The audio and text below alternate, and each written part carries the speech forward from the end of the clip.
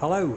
Right, I've been doing this stove project this weekend and I've had a few problems with the footage, so I'm having to redo this intro for what it is, and I'm going to try and glue some of it back together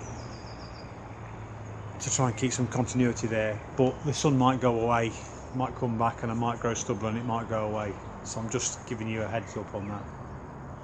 So to begin with, I was faffing about trying to decide where to put this new stove, whether to put it in the front. I like the idea of it going in the back, but after having stripped all the headlining out, there's cabling in there and it's going to be running really close to me, battery and a load of electrics and that, so I thought I'd do exactly the same as what I've seen so many other people do and stick it near the door. So let's have a look at a few of the bits and we'll take it from there. There's the stove. Got that from a guy in Grantham. Top hat, that came from a camping company, and me flue thing is a piece of 3-inch exhaust. Obviously got all my measurements weighed up before I ordered it. This is a bit of a stand that I've made to keep it up off the ground. I'm going to paint that, or I'll stain that in a minute.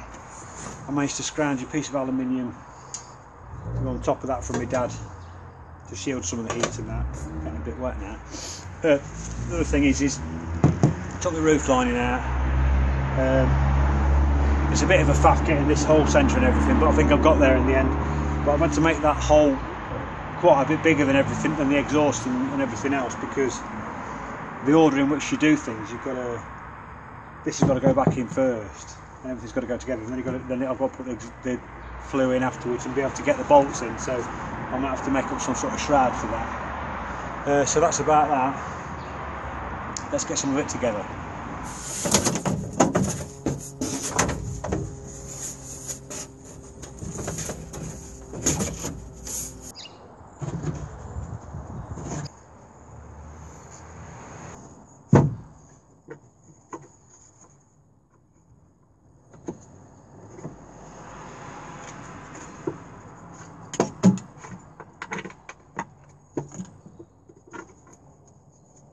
Right, I've got it in. I've had to concentrate on what I'm doing instead of messing about with the camera while I'm doing it, because there's lots of stuff that you have to line up and it's just awkward. So I've got it in. I've basically mounted the sort of bottom stand, whatever you want to call it, there to the floor. It's got a little air gap underneath there, aluminium top there so that I can sweep it off fairly easily, and I've bolted the stove to that. Now I'm going to need some longer bolts than I've used there, because I need to put some bigger washers on the back of them, because it's pulling against the timber. So we're in. The next thing, just need to watch that sun a bit. The next thing is I've just got to put the cap on the top there to seal it in the roof. There's quite a lot of faffing about getting these holes lined up, you know, the inner and outer sort of thing, but it's not too bad. It's not too bad. So let's get that cap on.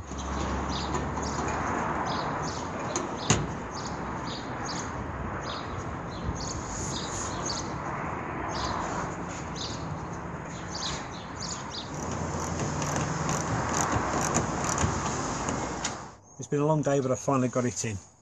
Now, there's lots of bits that I've missed out on this video, because like I said before, I was just too busy doing what I was doing. So I don't want to pretend that it was easier than it wasn't, because it's been quite challenging to say the least. Stuff not lining up and jiggling stuff about and taking it out, putting it back in, because it's quite an heavy, well, it's an heavy awkward lump to lift about. But yeah, I'm happy with it now, and now it's a moment of truth. Just a quick note, I've got plenty of water on hand just in case.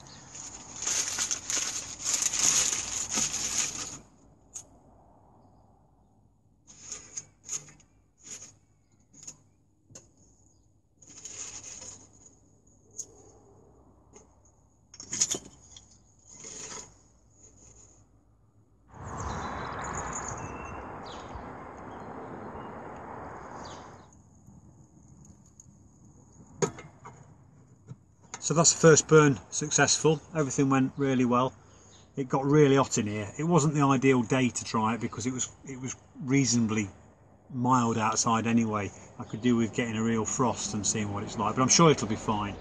The silver stuff that I put on the back of the seat worked out really well. I didn't really need it. It stayed quite cold to the touch. So the only thing I might do is make a little aluminium shield that fits into the back of the headrest thing and just protects the top of the seat there. The only thing that I am going to need to do is put something at the top of the flue pipe there, because where it goes through, that got the wood part got really hot, almost too hot to touch. So I'm going to need to put some sort of reflective stuff on there, I think. So apart from those couple of bits, I'm about finished. Video was a bit fractured and broken up, but like I said, I had a bit of problem with some of the footage. So thanks for bearing with me, and thanks for watching. We'll see you next time.